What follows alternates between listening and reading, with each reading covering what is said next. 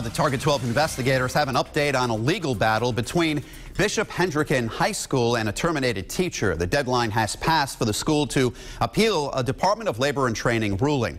Last month, the DLT ruled that theology teacher David Marsoci was terminated without proper cause, and that he could collect unemployment benefits. Marsoci told Target 12 he was fired for blowing the whistle on another teacher who Marsoci claims was sending and receiving inappropriate emails from the school. School officials claimed Marsoci's claim was false.